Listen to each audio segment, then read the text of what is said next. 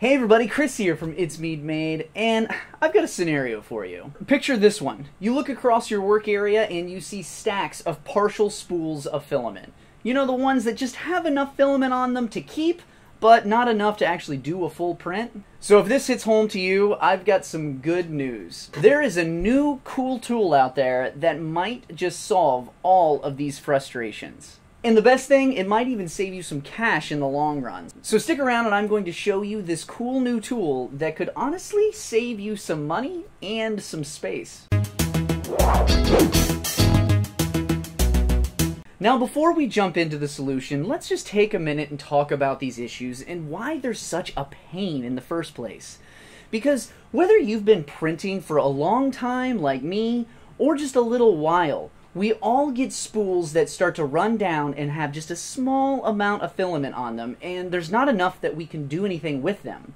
And those partial spools cluttering up your workspace, this is the one that hit home the most for me. It's not just messy, it's just like collecting dust on your shelf. Because those filament spools can add up. And also, if you're not storing them properly, filament goes bad. And then you have to just toss them in the trash.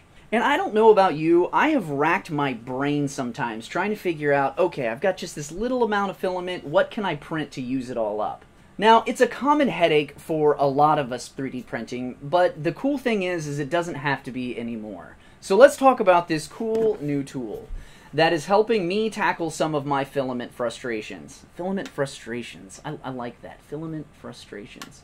I'm gonna keep that one. But anyway, Sunlu actually sent me this to try out and just give my thoughts and opinions and all of that about this little tool. So, is this thing absolutely perfect for you? Maybe not, but maybe it is.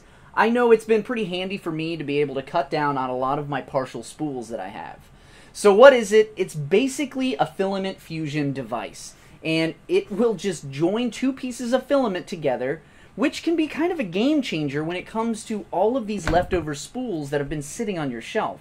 So let's jump over to the workshop where I can show you exactly how this little thing works.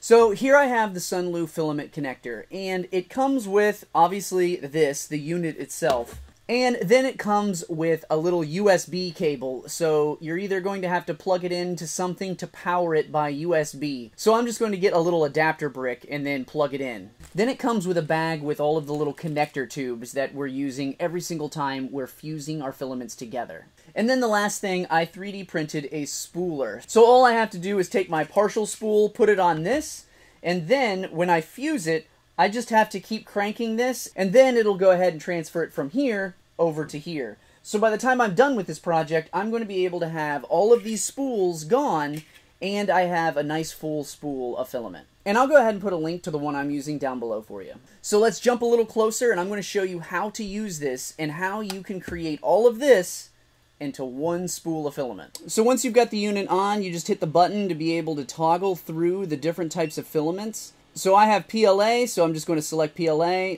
and then hit play on that. And now it'll start to heat up to 185 degrees. And if I wanted to, I could increase that, because if I wanted to get it to 190, I could. But 190 should be perfectly fine to heat up this PLA to fuse together. Once you're done selecting it, you just leave it on there for a minute, and then it will start heating up. So you can see it's already at 160 degrees and climbing. So this takes about 3 minutes to heat up, and then once it's heated up, it will do a little beep. So while this is heating up, I'm just going to set this aside, and then we can start preparing our filaments.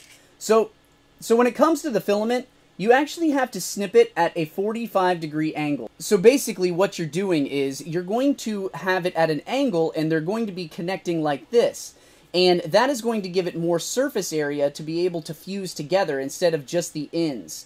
So I'm going to take my other filament and also cut this at a 45-degree angle. There we go. Then I'm just going to take one of these little tubes, and I'm going to insert it into the little sleeve. Then I'm going to take my black and do the exact same thing, so you can see how it is at an angle and they're kind of connected right there. And that's all we've got to do, is make sure that this is right there in the middle. Now all we're going to do is we're going to open this up, and then we hit this little button right here, and it's going to pop open the heating element area.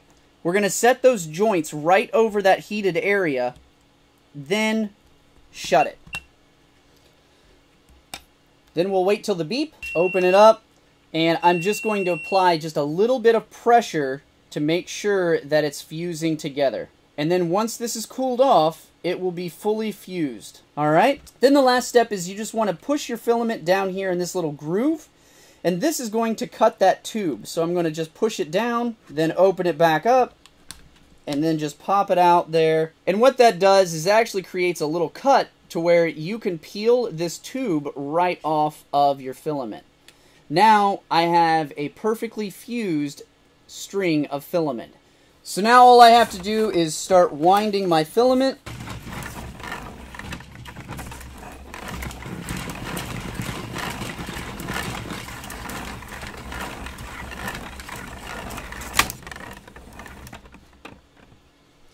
And there we go. So now I'm ready for my next spool to just fuse this together, and I can keep going here and fill this entire spool. So this tool definitely helps me reduce my waste and get every inch of my filament used, because I did realize that you have to connect it in a certain way or you just won't get a good fuse. But you do notice it immediately, and then you just have to cut off the little sleeve and do it again. But now that I've covered the basics, let's go over some interesting ways that I think you could potentially use this tool. The first one, which is the most obvious, you can combine all of your leftover spools into just one spool. Like, I took 11 spools and put it into one, and this is almost a full spool. So you're not having as much waste as you might have. So if you're one of those people that just throw away your filament when you've got just a little bit on it, this might be a way for you to not have any waste whatsoever, and you can just keep adding to a spool. Now the second one I think is pretty interesting, especially for you creative types out there. You can create your own rainbow filament, which means you don't have to just use a partial spool. Like, if you have a few colors of spools that you like, you can combine them. You know, get a certain amount and then snip it and fuse it. And you can get some really cool results, I think, especially if you wanted like a custom rainbow pattern. And the other thing that I think might be handy, but it would take some testing, you could use this for multicolor prints. So you can change your filament at a certain length. So if you go into your slicer and figure out how much of a specific color that you need, and then transition into the next color, you might be able to get some cool looking signs and things like that. But I think for this one, it's going to definitely take a lot of trial and error. Or you could potentially fuse this on the fly. Like, while it's 3D printing, snip it, put in your new one, and fuse it together right there. Like, so it's possible. It might be a little bit of a pain, but it's just different ways that I think you might be able to use this thing. And the fourth one is, honestly, I think the ease of use is worth mentioning, because anybody can really use this. It does take a little trial and error, but ultimately I got the hang of it pretty quick. So those are some of the pros, but now let's talk about some of the cons. If you typically paint your 3D prints like I often do, this device is great because I don't care if the top of my 3D print is bright pink and the bottom is blue. I'm going to paint it anyway. But if you're one of those people that don't paint your 3D prints, this might not solve your issue. Unless you have multiple partial spools of the same color, then you're just fusing the same color together, and then it might work for you pretty well. Which brings me to my next point. For the best results, you really should be sticking to the same brand, or at least the same filament that has the same temperature requirements. Because mixing and matching can kind of be hit or miss, and you might not be happy with the results you're going to get. And that's really because different brands of filament print better at different temperatures. They both could be PLA and they both could be green, but one could print a lot better at, say, 190, and another one's got to be at 210. So you really should be sticking with the same brand and knowing that you can print them both at the exact same temperature and be just fine. So now let's talk about these little plastic sleeves. I am not a fan of them because it just seems really wasteful. I understand why you have to have them. I just don't like having to keep using them and throwing them away. I wish there was a better alternative, but I honestly can't think of one. So I've really enjoyed this little guy, and I definitely will be putting this right beside all of my filament, and it'll just be living on that shelf. Now, the one thing I have to say is this tool is not a must-have for everyone. If you're happy with your current setup, if these issues don't really hit home with you, that's totally fine. But for those of you that struggle with partial spools and want to experiment with color, this might be a useful addition to your toolkit. But one other thing that really isn't a pro or a con is just something I think you should keep in mind. You can't combine different types of filament like ABS and PLA and put them together. Well, technically you can, but you really shouldn't, because they require different temperatures, and it could lead to so many issues with your printer and the filament and your print. It's like trying to mix oil and water. It's just not going to work out well. So is the Sunlu filament connector going to revolutionize the 3D printing industry? Probably not, but is it handy? Yeah, it kind of is. I don't think it's something that is for every single person, especially if you're a person that just has a Bambu printer and an AMS. You're not going to have to need one of these because a Bambu printer will use every bit of the filament it has on the spool.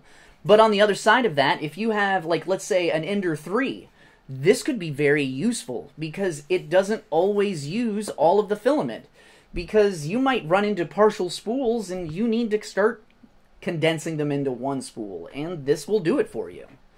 It definitely helped me declutter my work area, and now I have got 11 spools on one spool of filament now, which I think is kind of cool.